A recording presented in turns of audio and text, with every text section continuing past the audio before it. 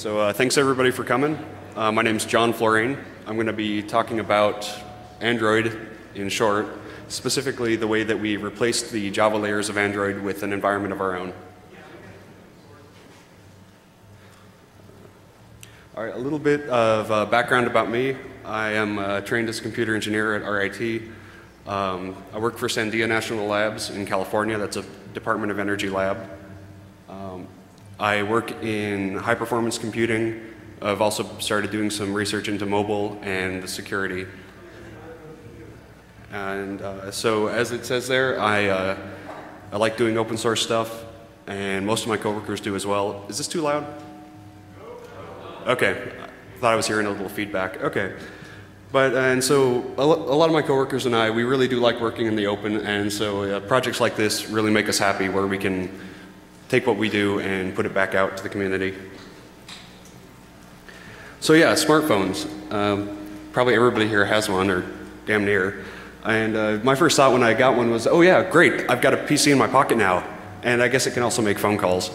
And they're sort of better than the old PDA model, which was you had a computer in your pocket, but unless you had the Wi-Fi card, then you couldn't talk to the internet or anything like that. And it's got a bunch of nice sensors like the camera, the GPS, the accelerometer. And so, you know, there's a lot of people just use it for everything now, right? My girlfriend is, she's a biochemical engineer, and she hasn't actually opened her laptop in months. She just uses her phone for everything. I'm not quite at that stage, but a lot of us, I think, are getting closer. You can use it to manage your passwords, do two-factor authentication, pay for stuff. So they're really becoming very ubiquitous, kind of this ubiquitous computing platform that we've been talking about for so long. But problem with smartphones, in terms of being a hacker, wanting to hack on them, is that most of them are closed source to begin with. You look at the BlackBerry, the iPhone, the Windows Phone, you're not going to get the source to those. And there's some security issues with these. There's been a few incidents where it's RIM has indicated that they're willing to decrypt users' text messages to each other for the government. I think that happened recently in London after the riots. We've seen the iPhone maintains a record of all the cell towers you come into contact with, meaning that they know your position and store it on the phone. And there's been incidences of, say, security holes like a DOS attack. You could do a denial of service on someone's smartphone by sending SMS. The Windows Phone, well, nobody really has one. There's probably a few in this audience, but that's it. They also had a similar denial of service via SMS messages. And of course, they're closed source as well. And then, I don't know how many people heard about the Carrier IQ event some time ago. And that was a lot of different phones. I think it was on the iPhone, if I remember right. It was on Android. I don't even know if Windows has enough market share to actually have been affected by that. But so there's some security issues, some privacy issues in all these devices. And Android, I was really excited when I heard about Android. Right? I thought, oh great. So it's Linux based, it's open source, you can download the entire source online. As we've seen now, there's a huge proliferation of devices, all the way from the free things that AT&T gives you up to $500 tablets and even better. You can write your own applications. Unlike the iPhone, there's no fee to get started on it. You just download the SDK and go from there. You can even hack the OS if you want. It's just Linux with Android, the open source Android on top. And there's a really big community of it. There's a lot of mailing lists. There's a lot of people interested in Android development. So it's very. When I heard about it, I thought, great, this is a really great platform for hacking on. But then I actually started playing with it. And I said, I have to use what language? I can use Java and or C++ with JNI.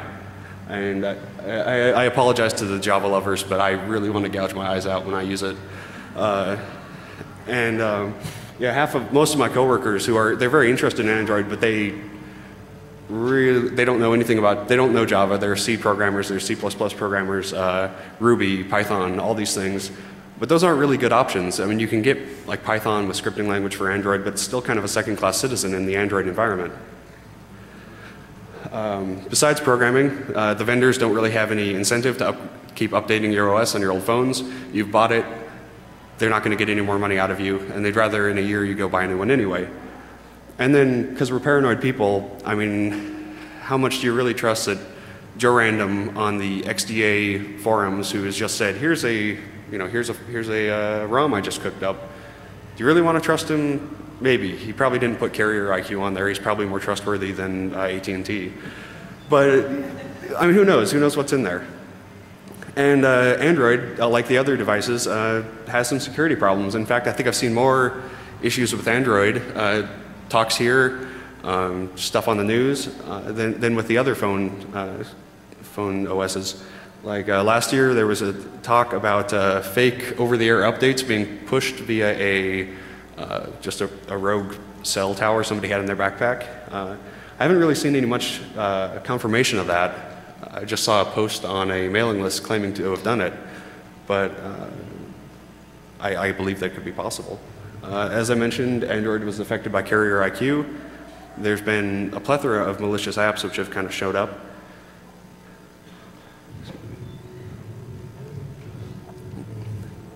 And then from the point of view, you look at the security stuff and you say, well, maybe we should audit it or take a look at it or strip it down to make it a simpler base that we can secure better. But then you realize that there's 15 million lines of code just in Android. This is the stuff that doesn't include the Linux kernel. There's another 15 million lines of code in the Linux kernel. And as we've discovered over the course of this project, I'll talk about it a little bit later, it's just not exceptionally well documented. You got to jump around a lot of places in the source tree.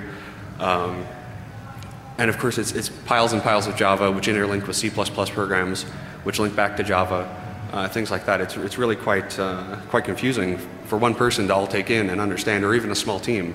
It can be a difficult or daunting task.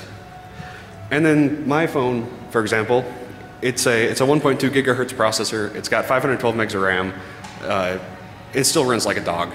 I mean, it ran like a dog when I got it. You run a few apps, and then pretty quick your memory's all full. So maybe you don't want to hack on Android as a Java environment. But when we looked at it, we really realized that Android is just this pile of user-level Java and a few C++ daemons all running on top of a Linux kernel. And they've got a little BusyBox environment down there. They've got daemons written in C, which just run for talking to the radio and things like that. And it's pretty standard down there. There's a few tweaks in the kernel, and of course they have the hardware support and things like that. But by and large, once you get rid of the Java, you're just back down to Linux. So we said, all right, let's scrape all that off. Kind of like the, I don't know, you don't like mayo on your sandwich, so you just scrape it right off. So we scraped that off, and now we've got this Linux platform. And sure, it's not driving the screen or anything. We can't get a prompt except through the USB port. But we do have, this means we have a huge variety of hardware sitting there running Linux. It's got support for the radio now. And the drivers have been written. It's just waiting for us to open up and jump in with our own platform. So we thought, okay, what can we do with this Linux platform we've got here? And we looked, and some of us at work are a fan of the work of Bell Labs, like Plan 9 and Inferno. And we said Inferno might be a really good fit. So Inferno is this open source operating system written at Bell Labs back in the 90s. It's been maintained since then. Currently is owned by Vida Nuova, which is a British company. It implements a virtual machine. It's called DIS, and it's compiled and interpreted. So Inferno can run natively or hosted on top of Linux, on top of Windows, on top of Mac OS. You can run it natively on hardware directly, but very few people do that because it's so convenient to run it on top of Linux. As it says, it's inspired by Plan 9. It's kind of it was sort of an evolution of some of the concepts taken from Plan 9, sort of with an intention to be used in set-top boxes, embedded devices, and this was back in the mid-90s, and so it was kind of sort of ahead of its time. It was sort of pushed as a competitor to Java as well, because it's a virtual machine. The code actually is quite portable, unlike Java code, which you might have to tweak to run on Windows and Linux. It's very portable. It's very lightweight. As it says here, it only takes a few megabytes of RAM. I think our environment, you run the Windows system, you run a bunch of daemons, you're talking about maybe 16 megabytes of RAM used. And there's about 1 million lines of code, and this includes the kernel, a whole bunch of applications, the windowing system, a bunch of drivers for native for use on native hardware, which we don't even use. It compiles really fast. You can recompile the kernel in like 5 seconds on a modern machine, and when you run it, it's started up. It's got you into the windowing system within about a second. So this seemed to us, as a really ideal thing to put on top of this Linux system that we've got here. So, you look at the Android thing. We've got this Linux running on Android. It's very basic, but it does provide drivers for all the hardware, including the binary blobs that the manufacturers ship for the radio, which we'd basically be completely out of luck if we didn't have those. So it wasn't really an option to write your own OS from scratch. But building on top of this very thin layer of Linux, it's possible. And the neat thing about running it hosted on Linux is it's actually quite easy to update Inferno, because Inferno just lives in a subdirectory on your memory device. So all we'd have to do to update Inferno would just be to push the latest copy of freshly compiled stuff over to the storage device. So when we were going about this, the first thing we did was, as Shakespeare said, let's kill all the Java. And when you look at it, Android's Linux environment is a little bit different, but when it comes right down to it, it starts the kernel loads an init script, and it just goes through the init script, processing it.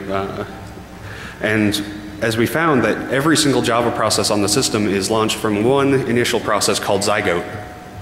And if you stop Zygote from starting in the init script, which is very easy, you just comment it out, then the Java environment doesn't launch and you just have Linux.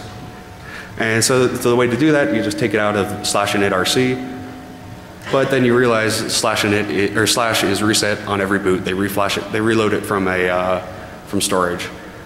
Well, and the way to fix that is either you can build your own custom ROM, which has init.rc the way you want, or you can do what we did, which is write a script which grabs the currently running ROM, modifies it, and then reflashes it. It's very quick, very convenient.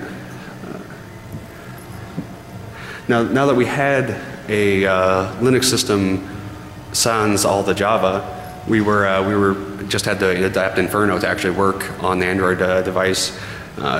There's some hoops you have to jump through in order to actually get it to build, because Inferno's got Android has its own set of libraries like Bionic, which is their libc. And so it's a little bit different from GNU libc, which is what Inferno expects. And there's a script that we found called agcc, which basically sets up your environment to use the Android GCC compilers and tells it where all the libs are. So rather than running GCC, you just run agcc and it wraps it. We found that most of the existing code for Linux in Android was suitable for our uses. There were definitely some changes we had to make.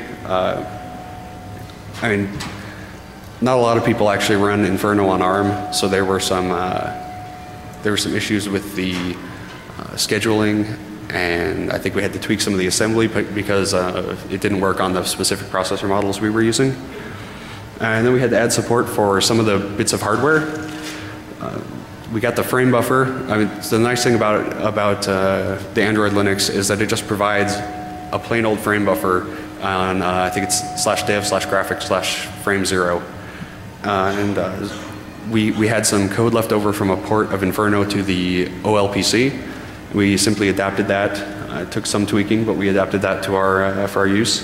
And then one of the more complex things was figuring out how to parse the touchscreen inputs, because it's interesting, they differ from device to device.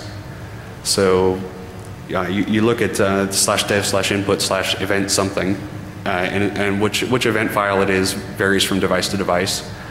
But you read it, and it gives you a bunch of binary, and the format's going to be a little bit different based on which device you're looking at. So basically, we just took that, and for every device, we had code to handle to parse each touchscreen event and convert it to movements of the mouse, clicking of the mouse, things like that.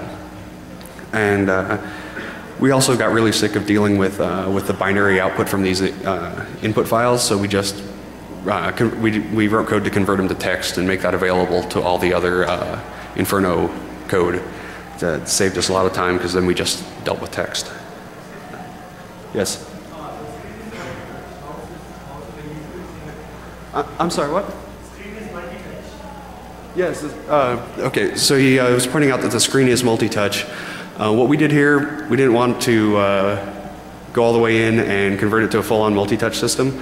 So basically we, let's see, if I remember right, there's a way to differ between the first finger that comes down and the second finger that comes down.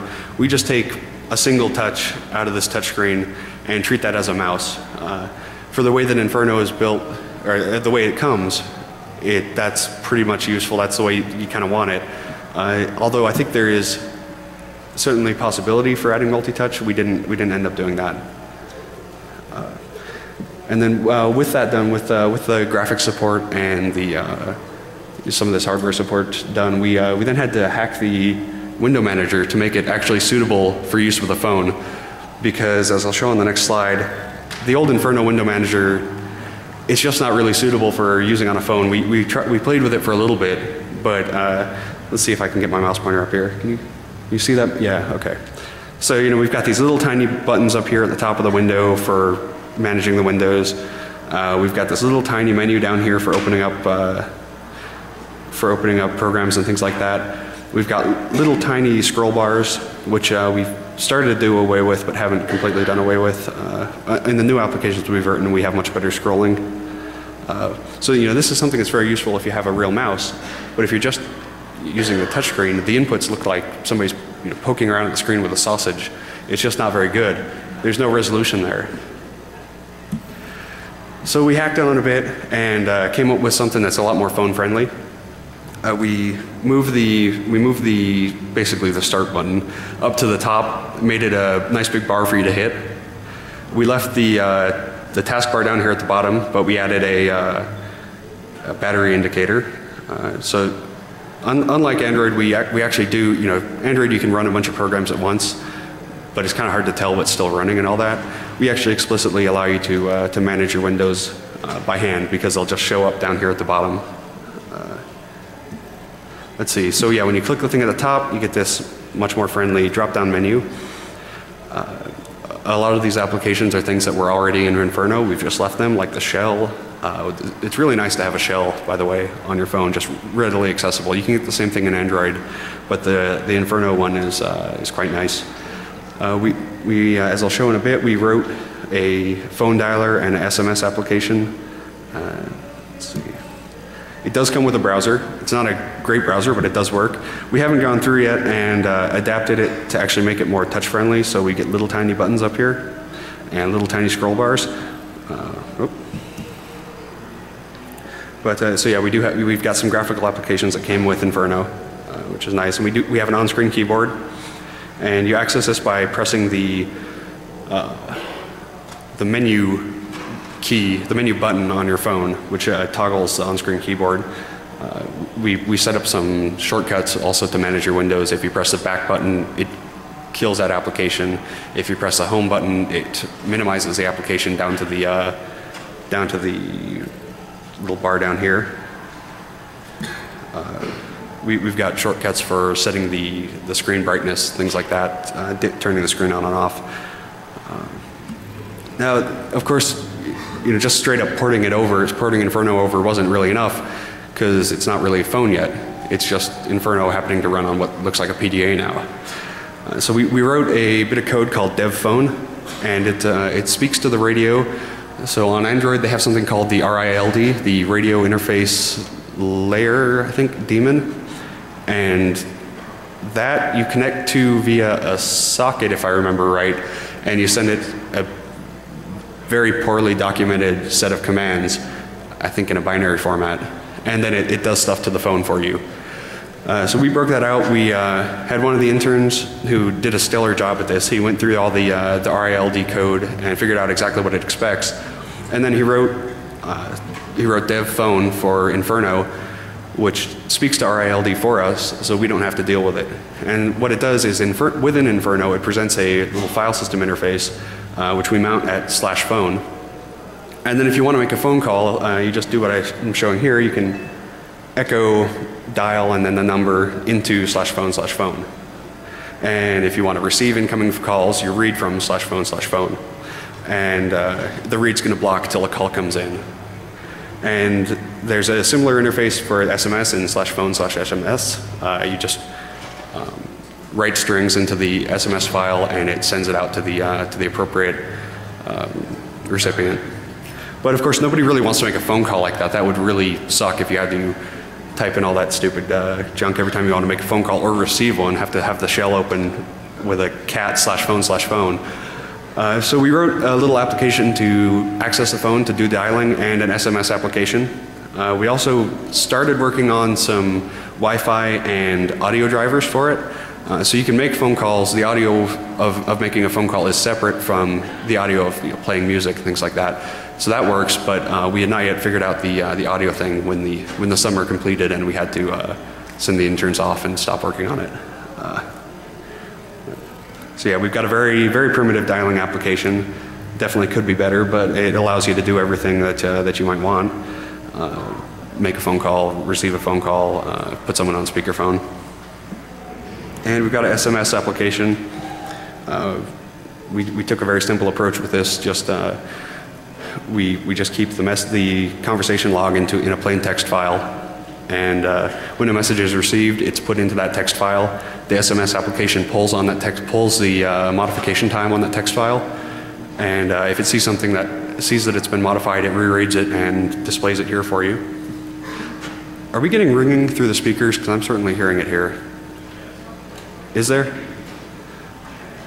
I don't know how to fix that though. So. All right. But and this SMS application is really quite easy to write because all it has to do is just echo or just write strings into the /phone/SMS file, and it just takes care of the rest. Oh, and you can see, we started looking at some ideas on how to make applications in Inferno more phone friendly. So we have these nice big scroll bars on the side for your fat fingers, and the text is bigger and slightly bigger buttons and things like that. So it's actually not that hard to write a phone friendly application in Inferno. So yeah, as I said, we kind of ran out of time. This was a summer project last summer. I forgot to mention that at the beginning. The interns had to leave before we could really get digging into some of the more interesting things we could do with this.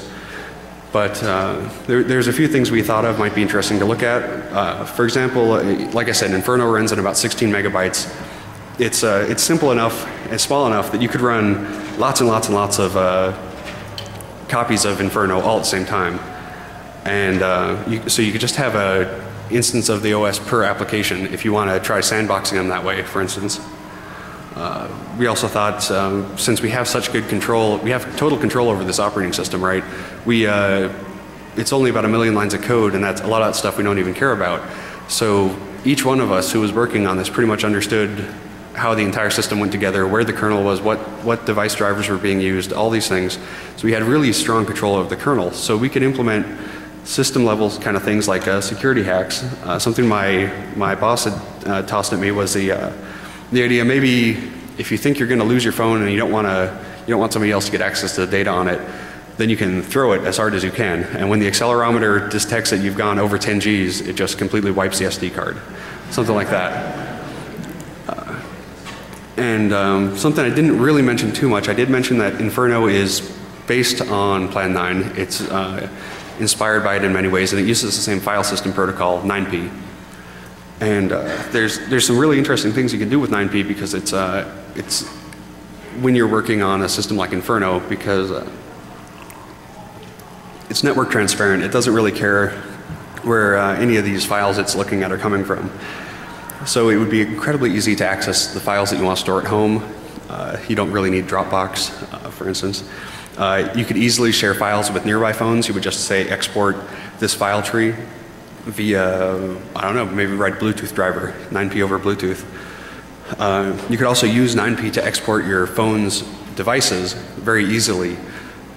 just say export/phone/phone, and then your PC can import those files, mount them, and then with really no extra code, you can make phone calls from your PC, controlling the cell phone's radio just from your PC, just by echoing stuff into a command file. Anti-theft programs are easy. You don't need that all the hassle of there's a variety of these things you've seen, right? Somebody steals your phone, you can access the camera, take pictures of him, figure out where he is. Well, it's really easy when you've got 9P. All you do is connect to your phone and mount the devices, mount /dev/GPS, mount the camera device, and then you can just access and just take pictures from home and check out where he is. And besides that, if somebody steals your Inferno phone, they're not going to know what the hell. I mean, right? This thing is. He'll probably throw it in a ditch, activating the 10G security thing.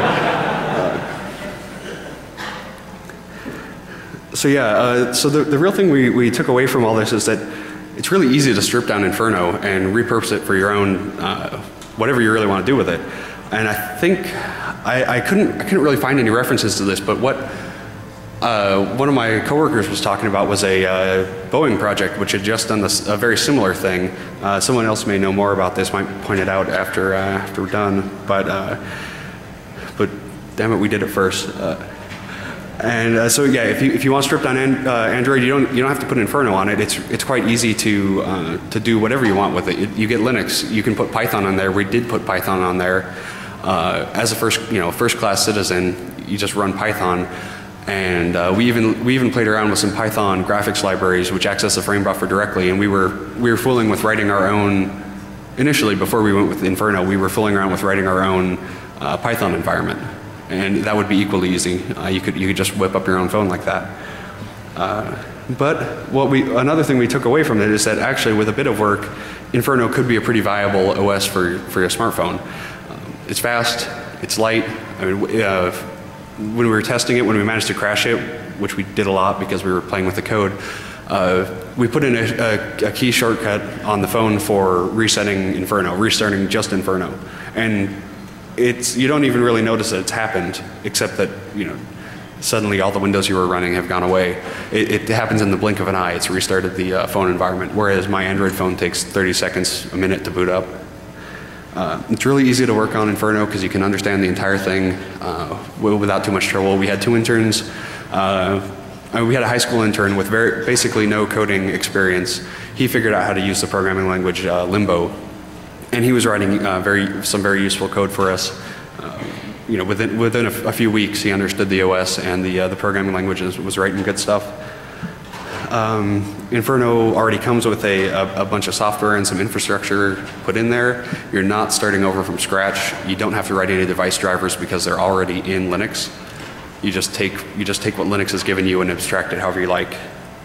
And yeah, as I said last, there's no app store. But I don't really trust what's on the App Store anyway, so yeah. So yeah, if you want to play with it for whatever reason, the code is at Bitbucket, and you'll probably want to compile it on Linux because that's really the best way to develop for Android and for Inferno. But yeah, so if you want to take a look, go for it. I think I finished quite early. Quite early. Okay. Do we have questions? Yes.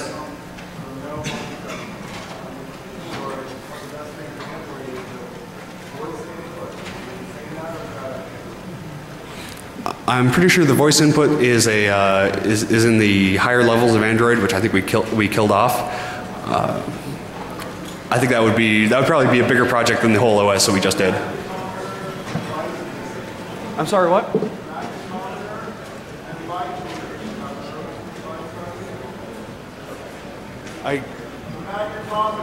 Oh, I'm sorry. I thought you were telling me names, but okay, I got it. Well, so we didn't get time to implement drivers for those, but the thing is, like I was saying, the nice thing with Linux is that they've already got the drivers implemented. So there's these files in /dev under Linux, and all we have to do is write code in Inferno to parse what's going into or what's coming out of those files, and then we can present it in however we want.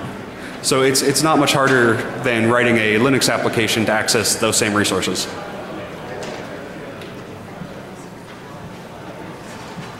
Any other questions? Oh. The battery life is stellar. It's not really doing anything. Android is constantly checking a whole variety of stuff. Ours just kind of runs forever. Like I started I've left it running for a week, picked it up, and it's still got good battery life. I mean, we're dealing with Nexus S smartphones here for development, and if you got the screen off, there's just not a lot of draw there. Any others? So if I just hooked up a USB cable, I'll have basically everything I need to do, and I can just network in to get a display from the phone? Yeah, actually, I haven't tried it with Inferno, but the thing is, yeah, you should even be able to export what's on the display, export if you write a driver for it, exports what's coming in from the camera.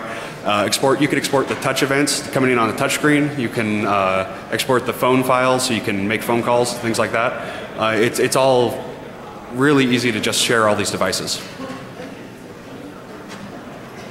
Yeah. Below the what? So Zygote is the first process launched with the Dalvik VM, and so it's sort of like Java's init. You launch Zygote, which uses the Dalvik, and then it launches every other Java program on Android. I guess I should have been repeating what questions have been asked before I answer them. I'm sorry. Yes.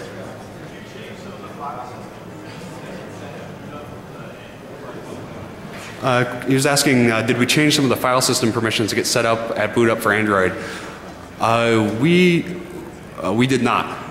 We just left permissions as they were. Was there a specific thing you were thinking about there? Or? I'm sorry, what?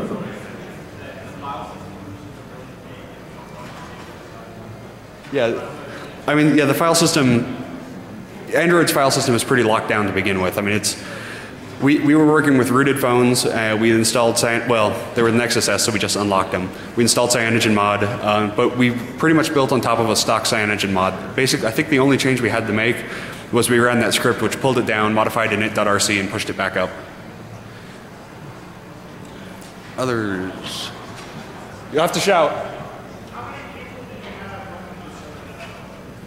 The question was how many people were working on this. There were 3, which was myself and 2 interns, a high school and a college student. Yes.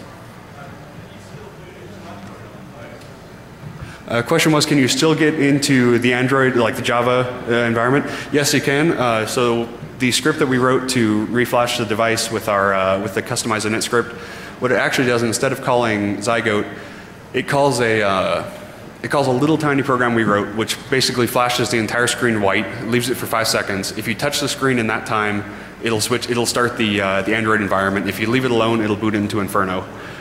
We also, I didn't show in there, but there's also a menu item in Inferno that lets you switch over to the Zygote environment. You can't switch back though, because I don't know how to back out of the Java. But yeah, if you want a real environment, not our busted development environment, it's pretty easy to do. You haven't bricked your phone. Yes. What made you choose Inferno versus other operating systems? So the question was, what made us choose Inferno? Well, we're all kind of Inferno fanboys at work. Those of us who conceived the project, and we were looking for something which would run hosted, which was important. It's a virtual machine, so it's kind of on par with the Java thing. We really like the power of the 9P protocol. We find that the way Inferno does things is very convenient. They have their way of controlling things through writing just ASCII text to control files is very convenient for us. It makes it very good for writing applications. We like the programming language. We know personally the people who maintain Inferno right now, so we kind of had it in there. It was really, I think, just a really good fit. We did initially look at, like I mentioned, writing our own Python environment, But we found how easy it was to port Inferno and suddenly have a really good start to an environment already, and so we just went with that. Yes? Have you had better experiences with specific devices or others? So you're asking about which devices we've had experience with? Well, so we started our work with the Android emulator, which just ships with the SDK. Then we got, I think the first thing we bought were Nook colors, Barnes & Noble Nook colors. We installed CyanogenMod on there and got it ported over to that. And then we also got like 5 Nexus S phones, and we did it for that too. Those were the only ones that we had at work, so those are the only ones we ported to, but it really, there's not a ton of device-specific code for each one. The main thing you're going to be doing is, let's see, you'll probably have to make some tweaks for like the frame buffer size, and then you're probably going to have to write your own touchscreen handling code because the events that come down the pipe are just different for every single thing. But there's not a lot of code. Yes? So you did this on the house, right? You don't actually own the smartphone, but it seems like most of you are going to go buttons for like home and back. Is that a problem? Well, so we did, I did kind of realize that after, when I started talking about the shortcuts when I was writing up my slides and stuff, that yeah, a lot of Android smartphones are getting rid of all physical buttons. Personally, I thought the physical buttons were really great because they just gave us this shortcut to give a command directly to the OS no matter what was on the screen. They're getting rid of them. It wouldn't be a big deal, I think, to add similar on-screen buttons to Inferno, say perhaps down in that bar at the bottom where all the applications go. I just wish that they'd kept the physical buttons. Any more? Am I missing anybody? All right, I think that might be it. All right, thank you guys.